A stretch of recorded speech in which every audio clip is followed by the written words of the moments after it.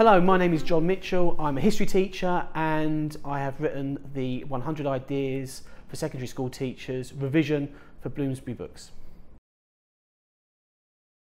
The book that I always like to have at hand is the revision guide that I've written, the 100 Ideas for Secondary School Teachers revision.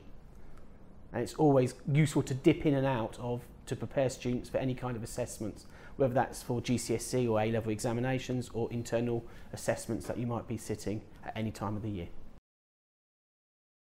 Twitter is an amazing resource for teachers in terms of there's so many people on Twitter that share so many ideas. You've got Stephen Lockyer, you've got Ross Morris-McGill, the Teacher Toolkit, you have Mrs. Humanities, who's superb, Mr. Humanities, absolutely excellent people to follow.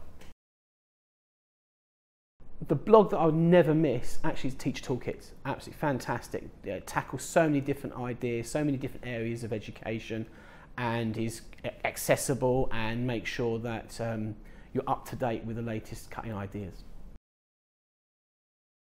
Teach Meets are the most important development in CPD for teachers in the last sort of 10-15 years.